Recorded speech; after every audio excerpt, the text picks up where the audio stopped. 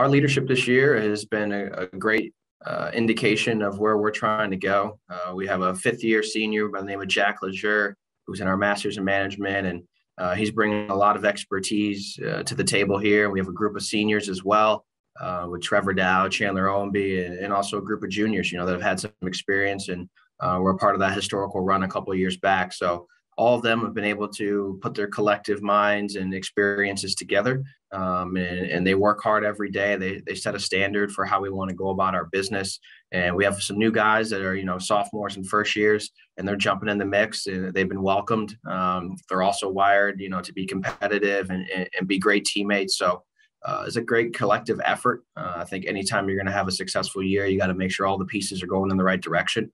And it starts with a guy like Jack Lejeune, who's been able to lead our group just from day one. And I think we're excited about, what this team's going to be able to accomplish.